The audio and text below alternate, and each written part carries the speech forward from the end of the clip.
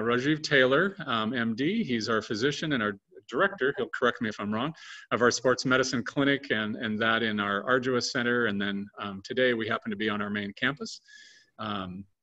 But he is, I think you're gonna love his presentation because it breaks down a lot of different things that I thought, and I'm talking personally myself, I thought when I went to him, I knew what some things would be happening after meeting with a physician on feet and knees and elbows for different things that I was struggling with. And it wasn't until I met with him that I really understood what my body mechanics were, what was going on, and what things I thought I might have needed for surgery and other stuff, when in actuality, he helped me see the light on some things and correct some things that I was doing, and I didn't have to have surgery.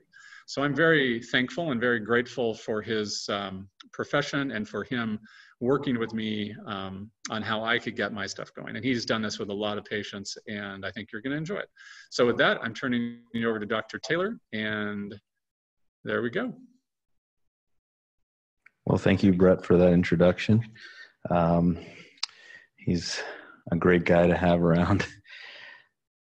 So I'm going to start this presentation after this first slide. Let's just test this out. Does this work, Brett? Sorry. Yeah, it should. The remote didn't go? It did not.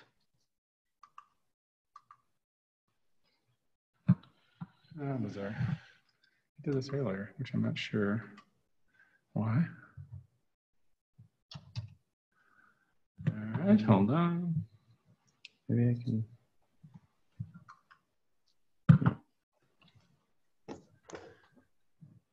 Actually, you know what? I can do it here at the bottom. I'll use the mouse. I'm fine with that. How bizarre. All right. So my lecture today is kind of a general lecture on musculoskeletal disorders, and it comprises the orthopedic realm of medicine. But as I will discuss, there's more than just bones when it comes to orthopedics.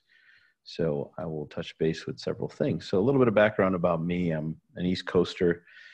I did not have a beard at the time of that picture. So in case you see me, that it still is me. Born and raised in New Jersey, actually initially for the first 3 years of my life, and the rest of my life was in Pennsylvania. Did most of my training out that way and decided to come out here for a fellowship in sports medicine. And then I saw a big need, especially in this area, for non-surgical management of orthopedic conditions.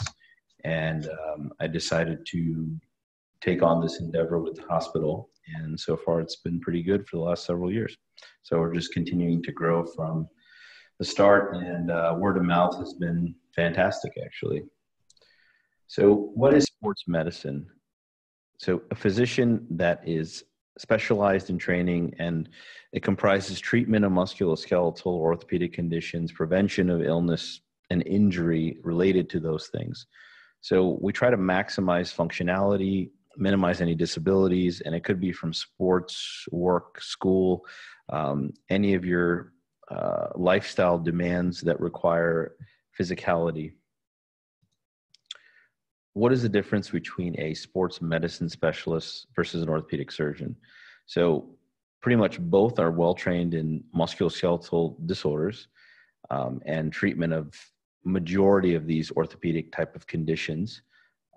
The main obvious difference is one is trained on operative management, which includes a whole nother part of a residency, and they do spend a lot of time in the operating room, while my side can take a different route, generally in medicine, and then subspecializing in a field like sports medicine, which requires a fellowship, and then all the treatments are geared towards all the non-surgical parts of orthopedics. And if you look, majority of orthopedic conditions, or most reasons why people see an orthopedic surgeon, over 90% of them are non-surgical. So it's a large volume of people that don't require surgery, that are getting a perspective from a surgical perspective. And when it's not deemed a surgical scenario, sometimes people are disenchanted with the process thereafter. So my field really tries to fill the gap between the primary care world and the orthopedic surgery world. So let's see here.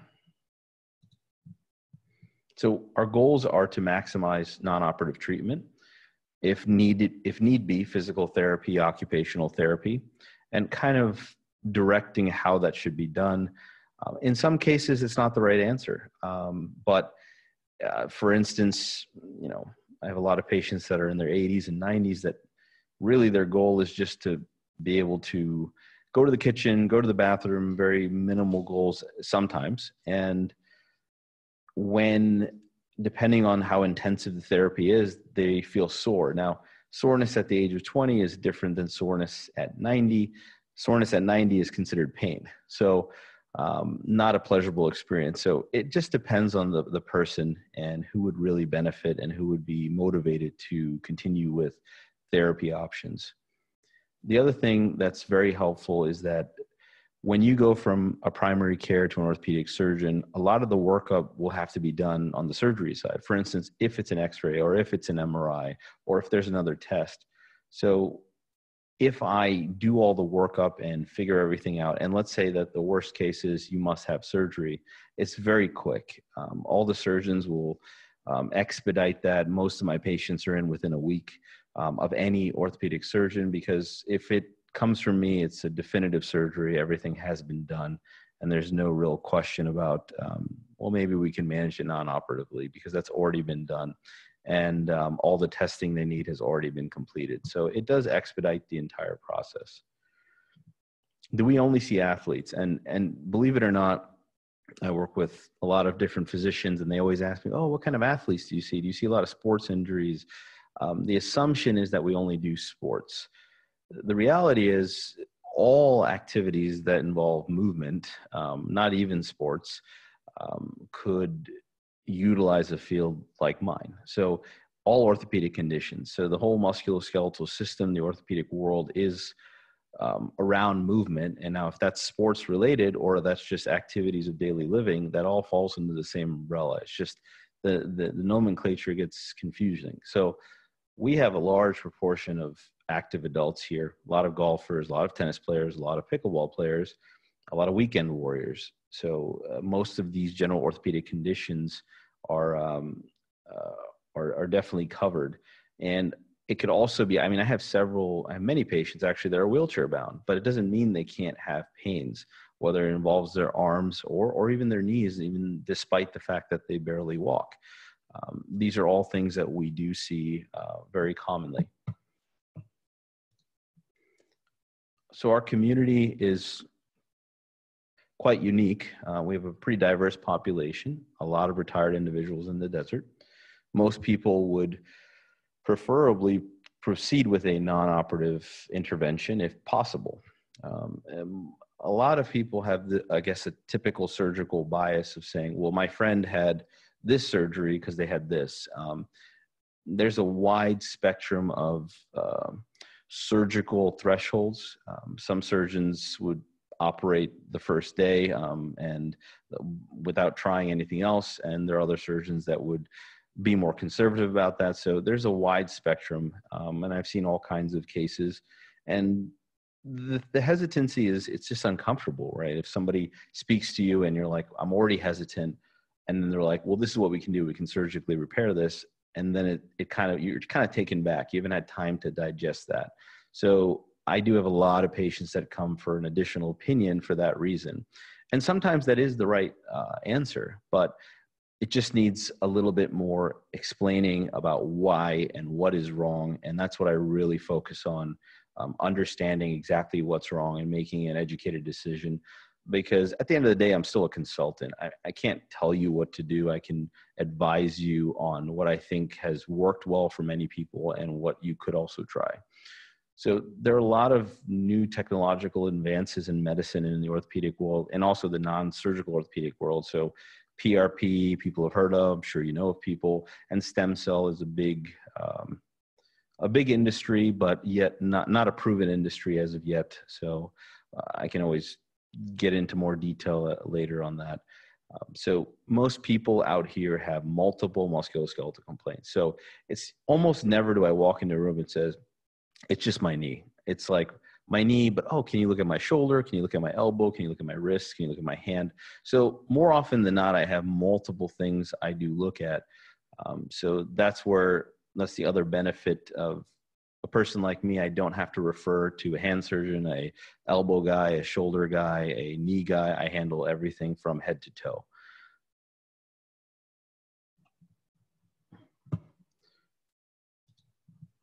So what are musculoskeletal disorders?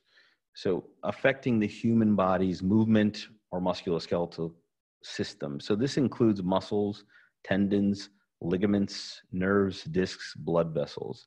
So as you can see, there's just more than just bones and muscles.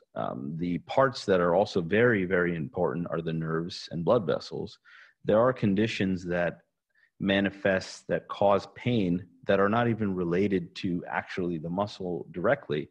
For instance, if you have a blood clot, or if you had a narrowed blood vessel that every time you walked, it couldn't get the blood it needed, then the calf would hurt, for instance. That's a separate issue. And many times it's figuring out the right avenue to evaluate. So the key for me is always looking at the entire body and the way it functions. And really, your history is very important. I really like to sit down and hear what you have to say, because that is almost the entire diagnosis is what you say. It really all comes from that. And the second part is an exam. So people focus a lot on the tests. Oh, I need an MRI. Well, what is the MRI going to show you? If I MRI'd most people as they get older, we would find something wrong. Is it relevant? So if I MRI'd someone's back, and again, today, I think I saw like 4 people with a similar scenario where, well, I have a herniated disc in my back. Well, if I MRI'd every 75-year-old that came to my clinic, I could almost guarantee every single one of them would have a disc herniation. Now, is it relevant or not is one thing. So it's really taking the useful information from what you say and your clinical picture, and then using an image if needed to correlate that, and only if we're going to do something with it. So in many cases, I don't require an MRI, because what would be the next step? The next step is saying, okay, if I get an MRI, would you do surgery? And your answer is no. So if I have another alternative treatment, would you try that instead? And most people say yes. So the point of the MRI is more of a psychological, people just feel better about it. But not in all cases do you need to have an advanced image. And an X-ray, for the most part, for most of the things I end up seeing, is also plenty to determine the cause for most of these conditions that I see. So the scope of practice, obviously simple ankle sprains, joint injuries, knees, I mean, just literally every joint in the body. Dislocations, obviously we've done relocations. I would assume that you would not come to my clinic with an acute dislocation. So usually a post-dislocation and rehabilitation and management. Non-surgical fractures, there are fractures that occur, stress fractures and so on and so forth, that will heal quite well without needing surgery. And obviously there are surgical fractures that must be repaired right away. Rotator cuff pathology, very common. Statistically, 50% of the people over age of 66 have rotator cuff tears on both shoulders. So it's very, very common. Tendinitis, we have tendons all over our body. Tendons connect muscle to bone, and they can get inflamed. Osteoarthritis can manifest wear and tear arthritis, essentially. It's not rheumatoid, it's osteoarthritis. So it's a wear and tear, wearing away of the cartilage surfaces, and I'll get into that as well. Traumatic brain injuries, concussions. My particular clinic doesn't do as much on this. We did have a concussion clinic as well. I think we do a little bit of that still. So primarily the people that are seen for this are usually the football players and athletes that do have traumatic head injuries from playing football off the field, on the field, and they're taken and evaluated and cleared in the clinic thereafter. Nutritional, so there are a lot of supplements that are out there, understanding what they do and if they're really of any clinical benefit. Injury prevention, certain types of stretching, what you can do. Pre-participation physicals, we do that in the schools, and exercise education and promotion.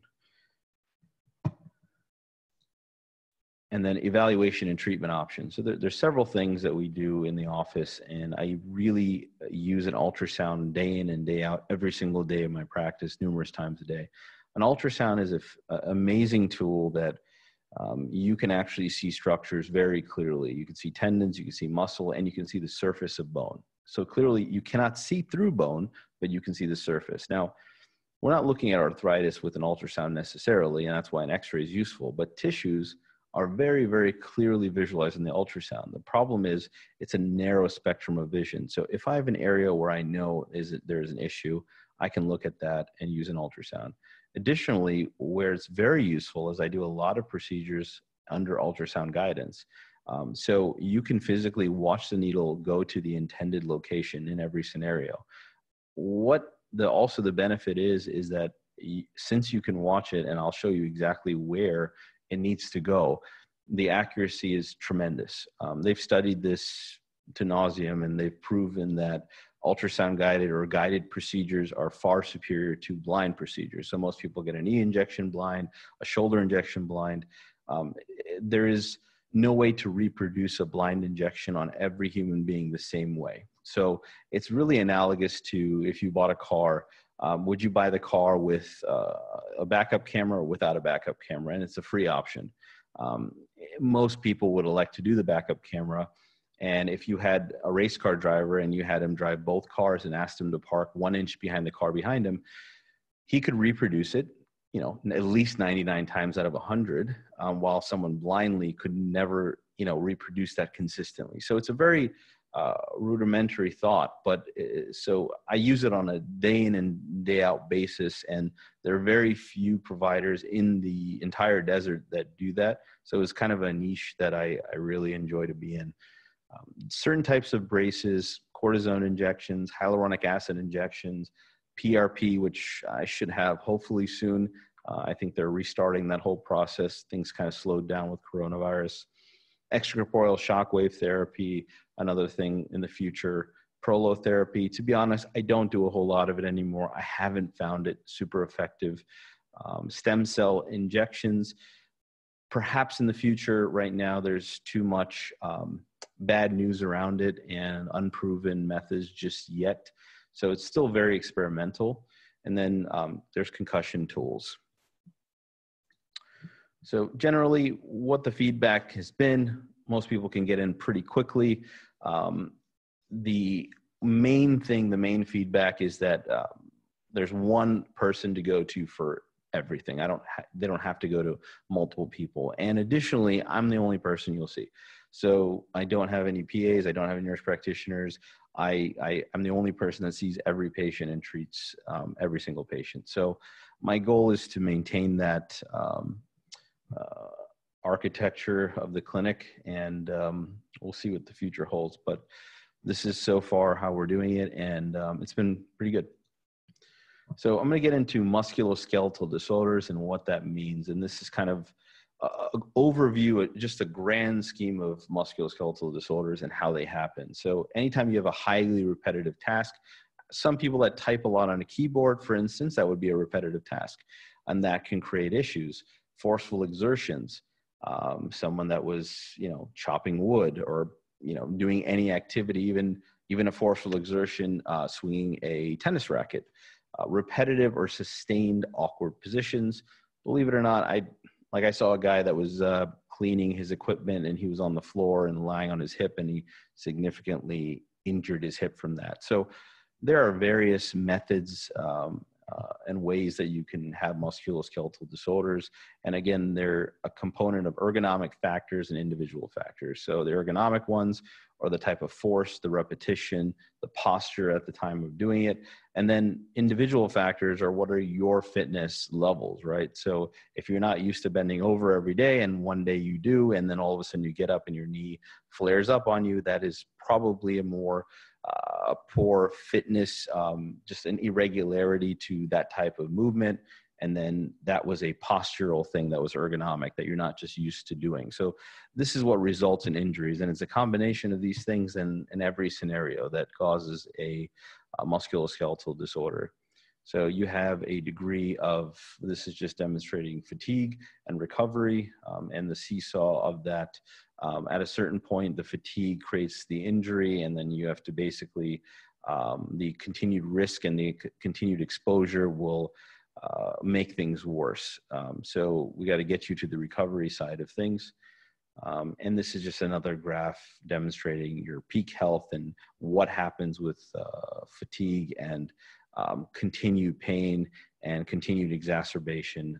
You start to, fatigue, discomfort, pain, and then loss of function. So when you get to the point where you're limping or you cannot walk anymore because your knee hurts so bad, you've really gone down this route to the level where things are very inflamed, or there is something underlying that's wrong that needs to be looked at. So we're going to get into now just very common conditions that I see in the clinic. And starting off with tennis and golfer's elbow. This does not imply that you must play tennis or you must play golf to have these conditions. The medical term is, for tennis elbow, is lateral epicondylitis, and the golfer's elbow is considered medial epicondylitis. So these are painful conditions on the outside and inside. Outside of the elbow is tennis elbow, inside is golfer's elbow. So lateral and medial. So there are tendons that go from the hand all the way up the forearm, and they connect to the bones on the side of the elbow. So on the outside, they're the extensors that go on the outside part of your hand, and on the inside part of your hand, every time you close your hand, all of those tendons go to the inside part of your elbow. And I'll show you some pictures of that so you get an idea. So again, the wrist extensors are what you see up top, and they go all the way and attach to the outside of the elbow. The wrist flexors are what you see on the bottom, and they all go and they attach to the inside of the elbow. So that leverage point at the elbow can sometimes be very irritated, and this is an illustration of that. So you have pain, and you have what looks like micro tears in the tendon and the muscle that could be on the outside or the inside part of the elbow. So the key is, overall, how do we evaluate this and treat this, and what was the cause? So the cause is really overuse or repetitive activities. Again, you don't have to be an athlete. So painters, plumbers, auto workers, cooks, butchers, anything that could be repetitive could potentially cause this. And usually you have burning and pain or sharp pains at the inner part of the elbow or even outer part of the elbow. And some people even have decreased grip strength. You don't really need any specialized testing. You really don't usually need an X-ray or anything to determine this at all. This is just a good examination is plenty. Getting into treatment options for this, and I'm going to just give you an overview because we're going to touch on a lot of these things repetitively, but price is just protection, rest, ice, compression, elevation. So generally, acute injuries, ice is always favorable. After several days of icing, then heat could be utilized. At that point, heat is more of a let me get loosened up, and then after doing an activity, again, ice would be favorable. So for the most part, that's kind of how I look at things. Non-steroidal anti-inflammatories, NSAIDs, this includes ibuprofen, Aleve, meloxicam. Those are some of the very common ones, or ibuprofen as a generic, or naproxen. These are all great anti-inflammatories. Actually, prednisone or steroids are also fall not as an NSAID, but they're actually a steroid. The whole purpose of these medications are to reduce inflammation. So don't look at them as pain medications. Now keep in mind, Tylenol is not an NSAID and it's not an anti-inflammatory. So taking Tylenol mitigates some of the pain, but it actually doesn't change the inflammatory response. And almost every scenario that causes pain is related to inflammation in the body. So if you can knock out the inflammation, you will subsequently knock out the pain. So a narcotic, however, like Percocet or Norco or Tramadol even, they literally block pain. So they don't actually treat any underlying issue whatsoever. So I don't really find any utility in those. I don't prescribe them. I rarely ever have prescribed a narcotic. Usually I try to figure out the root issue and then see what we can do to fix that. So NSAIDs are useful. And steroids, again, they're not a non-steroidal, they're actually a steroidal, but they're also very powerful anti-inflammatories. Treatments, stretching, therapy, also useful. Certain types of braces, specifically with this condition, counterforce brace, it is literally a band that wraps around the forearm. I'm sure many people have seen people use it. The key is using it correctly and using it long enough, but it does is basically offloads the tendon, allows it to heal by reducing the stress on it. The evidence has demonstrated repetitively that PRP, platelet-rich plasma injections, are actually very helpful. The reason they are, and I'm going to compare it to steroids, okay? So a tennis elbow, golfer's elbow, you should not ever inject a steroid. Now, people have gotten steroids, and it's not going to kill you if you've had a steroid, but the consequence of a steroid injection in an area like this is that it causes detriment and degrades the tendon. So that actually only potentiates repetitive injury in the future and chronic pain. So PRP is more of a regenerative thought process. So it's literally taking your blood, spinning it down, and re-injecting it into the damaged tendon. The reason it works is because tendon has very bad blood supply. So if it gets damaged, it doesn't heal well. So once you inject it with PRP, you're basically supplementing it with healing factors. So they have studied this very extensively over several year periods of time and shown it to be very superior. Unfortunately, it's not covered by insurance. And that's what kind of sucks about it, because it would be an awesome option. Like I said, I will be getting it. We haven't set prices or anything as of yet, but I think it's a very useful tool for those, especially looking for an alternative to other types of injections and also looking for regenerative type of biologic procedures. Extracorporeal shockwave therapy, it's literally like lithotripsy. It's like breaking up kidney stones with shockwaves. So the point, again, is to increase the blood supply within. And sometimes we even do needling, where we just take a needle and we actually jab the area repetitively. Really, it sounds like, barbaric, we're damaging it, but truthfully it is. It is damaging the tendon, and by doing that, you cause it to bleed. And when you cause it to bleed, you actually instill the healing process once again. So if things do not heal properly, that's when we end up dealing with chronic pain scenarios. And then lastly is surgery. And rarely do I ever have to send anyone for surgery. The people that are more likely to have surgery are those that have had cortisone injections.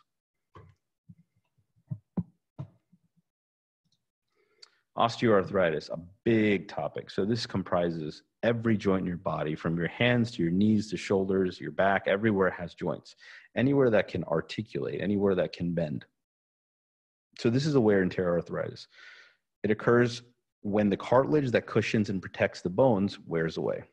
So for those who are not vegetarian or have seen chicken bones, usually that's the easiest to look at, a drumstick. And at the end, there's a yellow, soft, that's the cartilage. That is the same as all joints of your body. And that is part of the cushioning. And it's literally very smooth and very soft and very slick. So if you remove that coating, you're left with the rough underside of the bone. So when people hear bone on bone, those words, it's because there is no more cartilage left and you're left with bone. Now imagine the bone surface is like sandpaper, and two bones rubbing against each other like sandpaper is clearly going to cause or start a fire. Fire analogous to inflammation, and inflammation can cause swelling and pain. So going back to your anti-inflammatories, if you can stop that process, the arthritis will not go away. However, the inflammation related to it will stay away. So this, again, can occur in any part of the body. Two pictures here, normal joint and osteoarthritic joint. The normal joint, you have a bone, you have a capsule that surrounds it. So it's an area that's encompassed within a sheath. There is fluid within every joint. There's a small amount of fluid that helps lubricate the joint. It's like oil in a motor. And then you have the cartilage surface in between the bones, And then again, the cartilage, in some cases you have a meniscal lining or a labral or something else that's also between the bones that help additionally cushion the area. So on the osteoarthritis side, you can see obliteration of that space. So the bones essentially are getting close, they're touching each other in that picture, and they rub against each other. And then people develop bone spurs. So if you look at mostly the hands, right? If you look at a hand of an arthritic hand, you'll see that the bones are actually wider, or there might be a deformity and it's bending in a direction that in an opposite direction. So these are things that can happen with just wear and tear over many years of use. Again, another illustration of a healthy knee joint on the left, the healthy articular cartilage and what it looks like. And on the right, you can see it almost looks like Swiss cheese. The cartilage itself could have holes in it. It can be worn away. And that's just from time and use. And then the spurring, the bone spurs can happen all around the area. So imagine just like a muffin top, right? If you press the top, it'll wrap around the ends. So that's what actually happens in most cases of arthritis after a prolonged period of time. This is an X-ray, and for those of you that have seen the X-rays, the normal joint space is illustrated on the left. So you can see the black space in between. In between there, the assumption is that if you have space, that means you have cartilage. The cartilage we cannot see on the X-ray, but we can see the bone. So because you can see their space, you can assume there is cartilage. On the right, you can see that the bone is literally touching the bone, and you can assume there's no cartilage. So that is very representative. And if you look on the sides of the bones, you can see like irregularities and bone spurs, and all that's just a side effect of wear and tear arthritis over years. What causes it? Again, gradual wear and tear. And again, people ask, why am I 40 and I have bad arthritis, or why am I 90 and I have arthritis? So the truth is some people are born with analogous to a car and tires. Some people's tires last 20,000 miles and some last 200,000 miles. And again, it depends on how you drive them. So there's a lot of variables in that. And the other risk factors are obesity. So the more you weigh, the more likely there's going to be a lot more pressure on joints like your knees. Again, your age, injury. So especially if you dislocated something or significantly injured something, there is a high likelihood that you could develop post-traumatic arthritis due to trauma. And then family history. Another thing to keep in mind is, like, for instance, I see a lot of knees. So a lot of people have had knee scopes for a meniscus surgery. And at that time, it's, maybe 15 years ago, that was very, very common. It's still out there, and it still happens, and people still do get meniscus surgeries. However, the amount of people are dramatically diminished.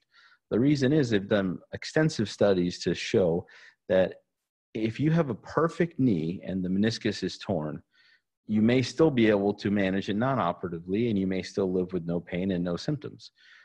But some people have recurrent symptoms that do not get better no matter what, and they could benefit from surgery. When you go in to do surgery, all you do is cut the meniscus, and rarely can they repair it. So they remove it.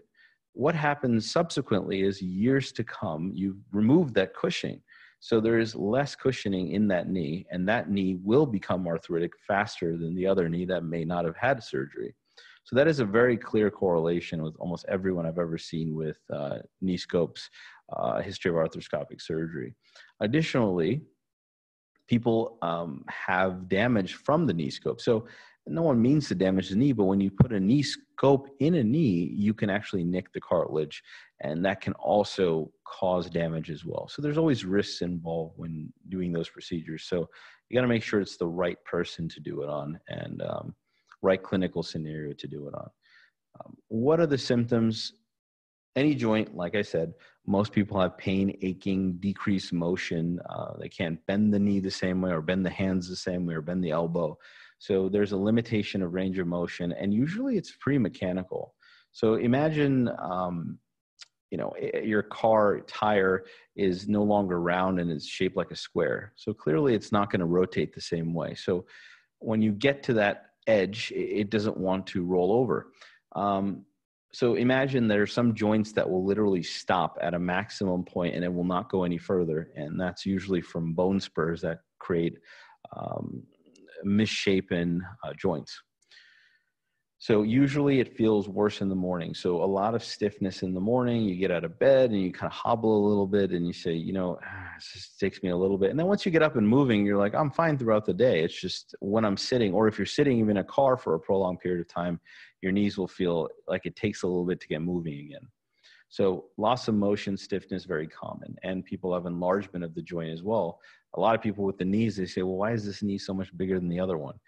They think it's just fluid when it's actually the bone itself that's actually changed with time. What do you need to see osteoarthritis? X-rays are plenty. Almost every scenario in X-ray is more than enough.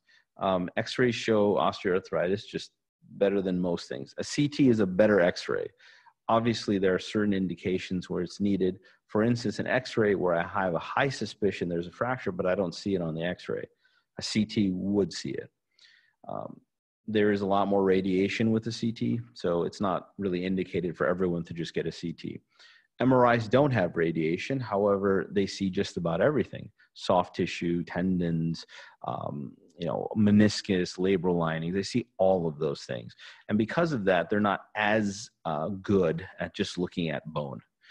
So the right test for, the right condition, really, that's what I'm getting at. So in most cases of osteoarthritis, simple X-ray is plenty. Treatments, depending on the joint involved, but let's say something like a weight-bearing joint like the knees, high-impact activities will never be your friend. Anytime you put more gravitational force, like if you run and jump, there is more pressure on joints. Knees, hips, they do take quite a bit of force. So obviously, if you have increased weight, you're only exponentially increasing it. So there are not many ways to avoid gravity's effects, right? Other than you can use the pool, for instance, that does minimize gravitational effects. There's less force when you're moving around a pool or jumping or walking in a pool. So the activities, pool-related activities, are always encouraged. Obviously, if you can travel to space one day, that would also be helpful, maybe for a short period of time. Weight loss, obviously, combating gravitational forces. NSAIDs, as I mentioned before, non-steroidal anti-inflammatories. I really like Aleve specifically, and the reason is, or naproxen, same drug. Each one of these anti-inflammatories have a duration of action. So ibuprofen is roughly 6 hours. So in order to take ibuprofen and cover yourself around the clock, you'll be taking it 4 times a day. Aleve is 12 hours, so you only have to take it twice a day. Why is that important? So imagine, again, you're fighting a fire and you throw a cup of water on that fire and you walk away. And that would be the equivalent of just taking an ibuprofen and saying, okay, well, tomorrow, hopefully I'll be better. Fire is back tomorrow, and then you do it again. So instead of doing that, it would be easier to just put a hose on the fire and completely knock the fire out. Now, the only way you can do that with a medication is cover yourself around the clock. And you have to do it long enough to ensure it's gone. So I typically do these things for about 2 weeks straight. Now, a couple variables, not everyone can do it. People have stomach ulcers or on blood thinners. So we have to talk about if you'd even be a candidate to do it. So I wouldn't just advise people going to get ibuprofen and such and taking it, especially if you've been advised to not take something like that. So these are all things I do look at. I do look at your kidney function. I do look at everything and make sure that you would even be a candidate to do that. And that's a very easy thing to try for 2 weeks. And about 40% of the people I see are better with just that, surprisingly. So therapy and stretching, bracing, again, cortisone injections. Cortisone has been used forever for all joints in the body. It is a very powerful anti-inflammatory. The only negative effects of cortisone is that it does cause some wear and tear. So it does weaken the cartilage surfaces. And that's why there's a certain limit to the number of times you should get injected or number of frequency. So 3 months has been created. It's been utilized for a long time, because if you start injecting the joint more soon than 3 months, you may cause even further detriment. So there are other options and different types of cortisone that can be used. I use one that's a long acting that basically lasts in the knee for 3 to 4 months. Every other steroid is in and out within 2 weeks. So that it's like a sprinkler system on a fire that you just put out, and it's there for 3 to 4 months. So you can ensure that, or at least try to ensure that it doesn't flare all the way back up again. Hyaluronic acid has been out for a long time. People have known it as Synvisc, Monovisc. Visco supplementation is another, way to, another name for it. But the chicken cartilage injections or rooster injections, and lots of people have different names for it, gel injections, they are effective, not for everybody.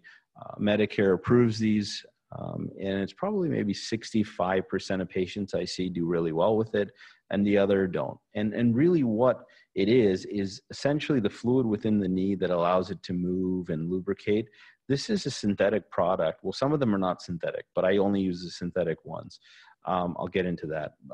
And it's basically simulating the fluid within the knee and allowing it, giving it the basically vitamin, which is hyaluronic acid, allowing it to lubricate and reduce the friction from the roughness. So it's basically literally like an oil in the knee. I would look at it that way. Why I use a synthetic version is because the Synvisc, for instance, 3% of people have a very, very bad allergic reaction. You will not be able to know who you are. It just will be a terrible reaction. So 3% is way, way, way too high for me, given the number that I do. I will see several people every 2 weeks that are going to be having a severe reaction. So it's not necessary. There are plenty of companies that make a synthetic form of this, and it works, should be equally as well. Again, PRP injections, as I talked about before, and then worst cases are surgery. When I talked about knee scopes, sometimes bones get so bad, like for instance, in the foot where people have really bad bunions because of arthritis. There are not many replacement options for that. So people, what they do is they just fuse the joint. So if you stop it from bending, then there's nowhere to cause pain. Also in the spine, people get fusions in the spine, and that the whole key is so that the bones don't have to rub against each other. They're just fixed in place. And then replacements, very common: shoulder, hip, and knee. And again, that is the last stage. So anytime someone asks, well, do I need a knee replacement? The question is, what is your pain level? And just because you have arthritis doesn't mean you need a knee replacement. You can have severe arthritis your entire life and not have pain, or have minimal pain. So just because your knee arthritis looks bad doesn't correlate with the symptoms in all cases. So when do you get knee surgery? You get knee surgery when nothing else works and the pain is intolerable. So if you expect 100% for knee surgery, there is no such thing. There's no 100% any surgery. So you always have to make sure that your expectations going in are that. So if you were in a 10 out of 10 pain, you can't get any worse, and you have a knee surgery and you end up with a 3 out of 10, you're quite happy. That's much better, 7 points improved. If you're at a 3 out of 10 and you end up at a 3 out of 10 afterwards, or a 2 out of 10, you'll be quite upset. So setting your expectations and having better outcomes is really, I think that's what happens with better outcomes. The pre-operative scenario is that bad that the post-operative scenario, no matter, even if it wasn't perfect, is still far better than what it was previously. So I really try to set expectations and see what people's desires are and what their goals are in life before we go down these routes. Getting into the next joint is shoulder, big area. Many parts of the shoulder, the rotator cuff, the bursa, the arthritis can happen, broken bones can happen, instability from dislocations can happen. So there are many reasons why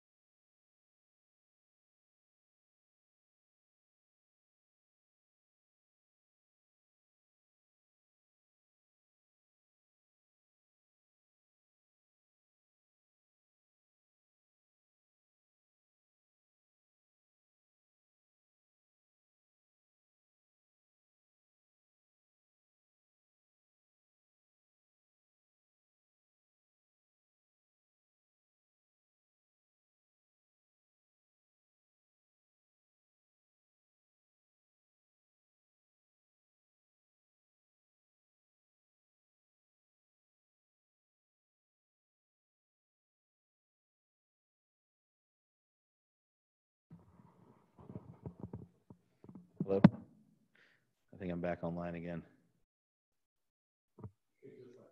I can hear you now. Okay. Yes, now we can hear you. So bursitis. So bursas are areas of fluid-filled sacs. There are many areas of bursas in the shoulder, the hip, the ankle. So they're usually located around joints. They actually, between the tendon and bone, they provide lubrication. So the benefit is because of that lubrication, you reduce friction. But as a result of any inflammation in the joint or the tendon, the bursa can fill with fluid. So that's what we call a bursitis. So that doesn't really tell you a whole lot, right? Oh, I have a bursitis of the shoulder, but that doesn't mean anything. That just means I have inflammation of the shoulder. It's like saying I have fluid in the knee. It doesn't matter, because why do you have fluid? That's the key. What caused the fluid, right? So it's kind of a general term. So that's why I don't really use it much. But just to give you an idea of when people say bursitis or bursa of the shoulder, they're talking about this particular area. And it's usually associated with rotator cuff tendinitis or pathology or tears.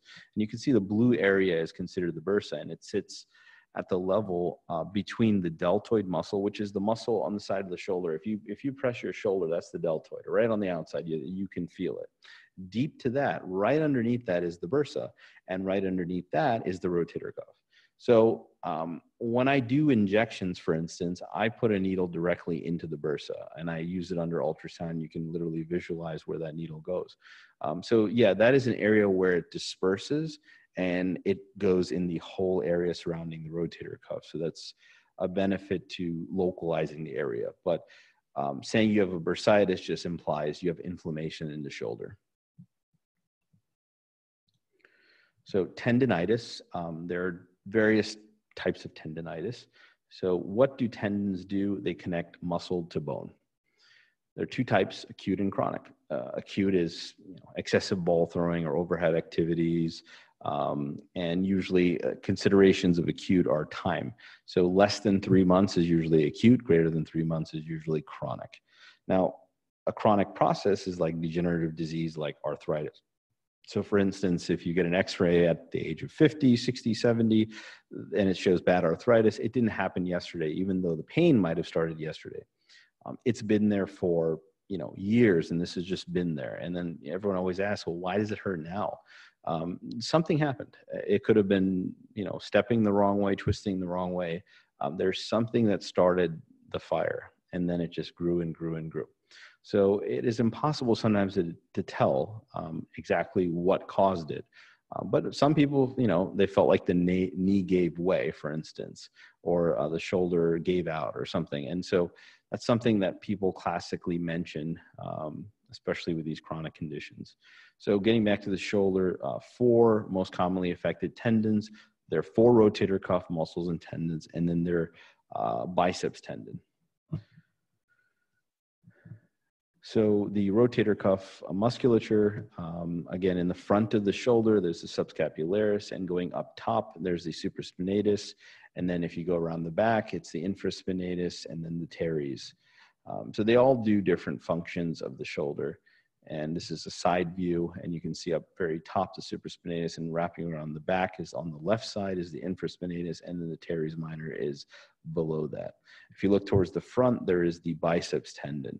So that kind of goes underneath the rotator cuff, and then it dives really deep into the shoulder. So with tendon tears, again, it could be acute, or it could have been chronic process. It could have been slowly getting chipped away at over years and years and years, and it gets thicker and it can tear. So you can get complete tears, partial tears. When you have a complete rupture or tear, the actual tendon and muscle gets pulled away from the bone. So there's a separation. And usually, like for instance, in the rotator cuff, you're going to have weakness of a specific movement. Or if it was your Achilles, for instance, you wouldn't be able to walk because you would not be able to bend your foot downwards. So depending on if a tendon is completely ruptured, what will be the clinical picture. Now, an area like the hamstring, there's the semimembranosus tendon, which muscle, which if it's completely torn, you would notice no difference at all. So there are areas where you don't lose function. Again, biceps tendon, if you ruptured the biceps, there are 2 heads. The majority of people rupture the one that doesn't really do anything.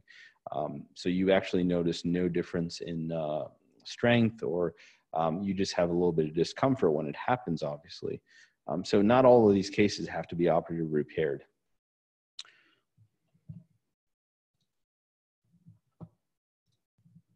So this is an illustration of a ruptured biceps. What you're seeing is the two heads there. So the two white areas up top, and one of the areas, this is just one of them that's ruptured. It's just demonstrating a characteristic bulge. So what you get is a Popeye-like deformity. I'll show you a picture. So, actually some people say it's actually not a bad look. So, and then they actually asked me, can I do that to the other side? So it's symmetric. So what you get is, since the one tore, you actually have an enlargement that happens there. And in some cases, again, you would have no functional limitations here. You'd be able to be just fine. Actually, some people have significant relief of pain because the biceps was creating a lot of pain in the shoulder. And because it tore, it no longer can create pain. However, since the muscle is kind of bunched up there, some people feel spasms there. And if that lasts, it could always be pulled back and repaired. And what they do is they call it a tenodesis, and they attach it to a different area of the shoulder where it doesn't cause any pain. So if someone can live with this, there is no issue with leaving it this way. Another common scenario is shoulder impingement. And this is really when if you raise your arm up to the side, or in certain motions above head, especially with above head activities, especially tennis players with overhead serves, this is very common. And what happens is the bone on the bottom, the humerus, kind of bumps into the bone above it, which is the acromion, and the rotator cuff sits right in between. So it pinches it together along with the bursa, and that repetitive motion causes a lot of inflammation and pain. So very easy. History, your physical is plenty. A lot of the tests I do in clinic just on physical are more than enough to diagnose all of these conditions.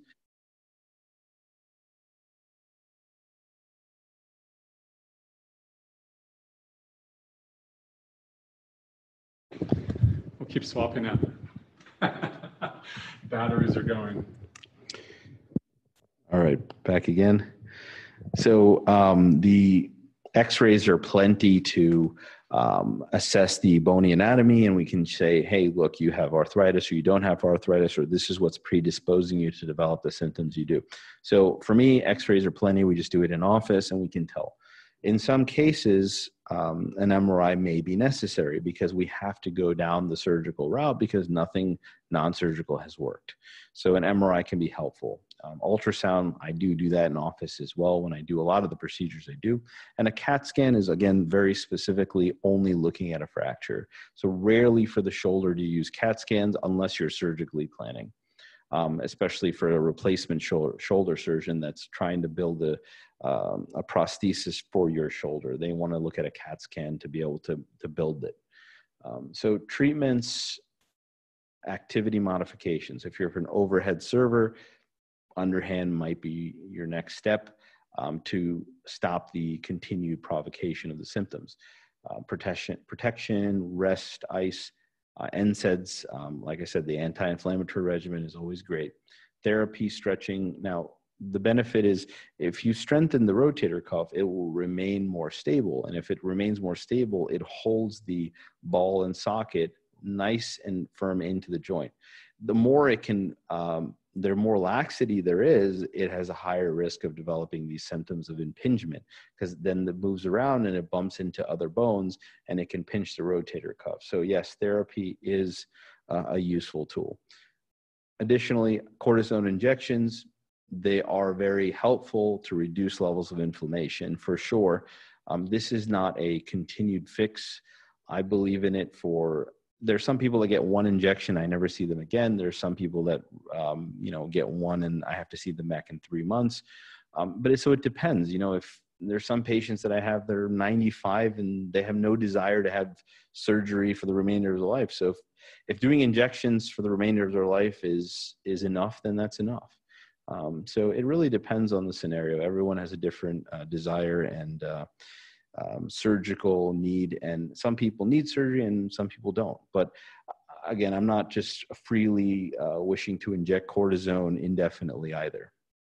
So we do have to always talk about when it's useful. And then the other key is where it's placed is also very important. So hyaluronic acid in some cases, PRP, again, regenerative options, and then surgery, arthroscopic surgery or joint replacement for the shoulder specifically. Carpal tunnel, moving on to the hand and wrist. So fairly straightforward, pain, numbness, tingling in the hand. It involves the median nerve distribution, and usually that's from repetitive use or compression of the nerve, depending on your activities. And then if it's prolonged, it causes damage to the nerve. So people get symptoms of numbness and tingling and pain that lingers on even despite not doing anything. So if you look at the anatomy, this is a view of the wrist. And what crosses over the wrist is what's called a transverse carpal ligament. The median nerve is that nerve, so the yellow nerve that kind of goes right under the ligament, and it goes to primarily the thumb, the first finger, the second finger, and the third finger. The fourth finger is usually never affected by carpal tunnel. So anytime you think you might have carpal tunnel, look at the inside part of your hand, the palm, and it doesn't go to the other side, okay? It doesn't go to the back of the hand, but it's really primarily the palm of the hand. And numbness and tingling involving the first 4 digits, that could potentially be carpal tunnel syndrome. Now, it's due to the compression and that happens from inflammation under that transverse carpal ligament. So that nerve can get compressed, like in this illustration, and because it's compressed, it sends a numbness and tingling sensation to the hand. So you really are trying to reduce the amount of either repetitive stress that would cause less inflammation, or you can use anti-inflammatories, or you can do things like injections. So what causes it? Again, repetitive use, your hand and wrist position, typing, pregnancy. Why pregnancy? Because people have increased fluid in pregnancy in their body. Other conditions such as diabetes, rheumatoid arthritis, and thyroid imbalances. And then hereditary. Some people, it's just something that many people have in the family. Again, numbness, tingling, burning, as we discussed, sometimes even weakness. If you let it go for too long, it can actually affect the strength of the muscles, and then it develops weakness of the hand. And some people even have the numbness or pain sensation that goes up the forearm, even up to the shoulder in some cases. So what tests can you do? Usually an exam is plenty, but actual tests, and EMG is a nerve conduction study that actually tests the nerve, and it basically assesses whether the nerve has been compressed for a prolonged period of time. X-rays can sometimes be helpful to look at bony anatomy. Ultrasound is helpful, and MRI can sometimes be. Treatment, bracing and splinting, night splints. So you can literally wear a neutral night splint. You can get it at any pharmacy, and you wear that at night. The reason is because a lot of us have motions at night, such as bending our wrist, and we don't realize we're in a fixed position, and we wake up and we have to shake our hand because the nerve has been compressed all night. So that prevents that compression. The repetitive compression is what causes continued pain. So if you can avoid that with just simple night splints at night, you're giving yourself rest, and you're giving yourself the ability to not develop a chronic scenario. Non-steroidal anti-inflammatories, ibuprofen, Aleve, so on and so forth, activity modifications, therapy, and again, cortisone injections are direct anti-inflammatories to the carpal tunnel to reduce the swelling. The worst case scenario is to actually cut the ligament that is actually continuing to compress the carpal tunnel, such as here. You can see where the ligament was dissected, excuse me, and the nerve has been freed. And because of that, there's no longer any compression on the nerve, and the nerve should have reduction in symptoms. So that's the ultimate fix if need be. And the most I'll do is the most I will do is about 2 injections 3 months apart. So 1 injection, if it still came back, 1 more injection, if it still came back, then I would recommend a release. However, if someone has very bad carpal tunnel and they're starting to lose the musculature in their hands and weakness, then we may consider an injection, but we might likely expedite a surgical referral. So now just to touch on a few other conditions, just in general, because we touched on some kind of bigger topics. So Achilles injuries, ankle sprains, ligament injuries, knee meniscal tears, labral tears of the hip, hip impingement, minor fractures, again, rotator cuff injuries, foot pain and problems, shoulder dislocations, frozen shoulder, trochanteric bursitis, super common as well, and then plantar fasciitis. So, and then what do these solutions mean to you? Single musculoskeletal provider for all of your non-operative complaints. So essentially your quarterback in the orthopedic world or your primary orthopedist. I kind of look at it that way. Improved evaluations, less wasted time and resources. And we can always get you in to see a surgeon if need be. And it will always be substantially faster than attempting to go that route on your own. So I can take some questions if we can do that. Well, I had asked the one on blood thinners, you can't use NSAIDs. So what do you If anyone has questions, I've turned the unmute, or if you have a question, please feel free to ask it now. Can you not hear me? Can't hear you, Candace. Yes, we can hear you. We can hear you, Candace. Okay, so I did have a question on the blood thinners. You can't use NSAIDs. So what do you recommend for inflammation? What kind of blood thinners? Oh my gosh, I'm on aspirin and oh my God, I'm on so many pills. It's ridiculous.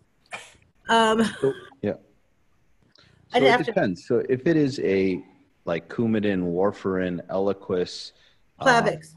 Plavix. Yeah. So And aspirin. Plavix and aspirin. So you have a much higher chance of bleeding, right? So in those cases, if it was just aspirin alone, I would probably not be as concerned, but the combination is going to increase bleeding. So depends on what area you want to treat. Now, certain areas are superficial. So give me an example of an area you're thinking. Plantar fasciitis. What's that? Plantar fasciitis. Plantar fasciitis. Oh, okay. So to be honest, one option is topical Voltaren. It's a superficial, well, it's attempting to be it only usually works in superficial areas. So Voltaren is topical. You can get it over the counter now. It is an NSAID. However, it penetrates the skin. So only 6% gets absorbed in your blood. Very safe. Even if you were on a high dose blood thinner, like Coumadin or Eliquis, I'm still safe with it. You using it. So you can apply that directly to the area that is an issue. Again, it's not going to work in an area like the hip. It's too large of a structure and will not penetrate deep enough. But for plantar fasciitis, fundamentally, more than 80, 90% of people get better with simply the appropriate stretching exercises. You can look up a million of them. And then using a roller. Some people like to use a lemon and put it in the freezer and freeze it and then put it underneath their foot and roll it every morning or several times a day to keep that fascia nice and loosened up. And then worst case scenarios are injection options to it. So steroids have no effect on the blood thinner component of it. But again, these are not things you want to do in life. For plantar fasciitis, people usually don't want any more than 3 injections because there are other side effects to doing any more than that. Right. Thank you. Mm-hmm. You mentioned not necessarily doing surgery for torn meniscus, but I wasn't clear what the options are for helping. So without surgery. So it depends on the scenario. So if you have a perfect knee, you have no arthritis in your knee, and you happen to have a torn meniscus, it is the problem with the torn meniscus. It's like a flap of tissue on the inside of the knee that kind of moves around and it creates pain. So in the acute phase, there's a lot of swelling and discomfort. So if you can use anti-inflammatories to knock it down and then rehab it, many cases can get better with time. Now, it's not like it's going to get better in 2 weeks. It may take a lot longer than that. But there is definitely a rehabilitation potential. Now, there's certain scenarios, and in many cases, where it's just an isolated meniscal tear, and there isn't a surgical necessity. So what I'm saying is if you don't get surgery, you're not harming yourself in any way. So you can have a tear and it not have any impact in your long-term outlook. So in those cases, you can do a cortisone injection to really try to calm it down. And if you calm it down enough, like both of my knees have meniscal tears. I've never had surgery. I've played every sport. It is not something that in every scenario you have to have surgically addressed. Now, they've going back to the surgery, if you have arthritis in the knee and you have a meniscal tear, they usually go hand in hand. The arthritis causes the meniscal tear. So they've proven this with many studies that showed sham surgery versus arthroscopic surgery for meniscectomy is the same outcome. So if they stuck a knee scope in and just shot water in it or went in and cut the meniscus, there was no difference, because the reason is the main reason for pain was actually the arthritis. So it is a very small indication these days to have arthroscopic knee surgery in the setting of arthritis. There's only one, actually, mechanical symptoms. So if the meniscus is flipped on itself, what happens is the knee can lock in its place and it won't move, or it's extremely painful because it's locked. So that is a clear surgical indication, regardless of what the knee looks like with arthritis. So that is kind of the overview of what that is. But for conservative measures, yes, NSAIDs, rehabilitation, and even injections can mitigate the discomfort from meniscal tears. Other questions from anyone? Okay, can you hear me now? Yep. Okay. So if no one has any more questions, and I don't see any popping up, I guess we're done then. Thank you, Dr. Taylor. Thank you for having me. Very informative. And I hope we have you again sometime. Yes, thank you guys for having me. Really learned a lot. So, and I'm sure everyone else did. Brett, do you want to jump in and say anything at this point? No, I think we're good. Thank you all. Okay, we're good. All right, thank you everyone for joining us. We really appreciate your time and your attention. And hopefully we'll see some of you next week. And again, thank you so much, Dr. Taylor. No, thank you guys. Have a good Bye, day. everyone.